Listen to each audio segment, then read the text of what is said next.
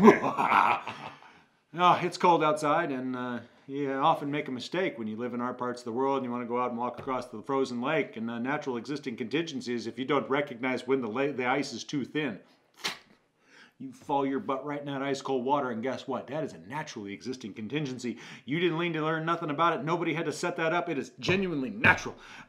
Here's another one. You get underwater and you're scuba diving and all that stuff, and all of a sudden your airline breaks.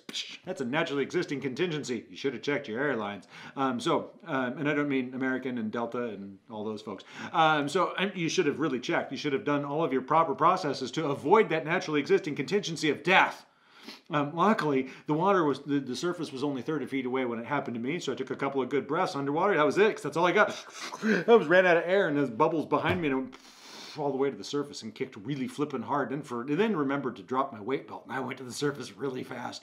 But everything is okay, as you can see here. But those naturally existing contingencies are one that you don't have to set up in an unnatural environment or with a behavior manager. They just exist out there in the real world.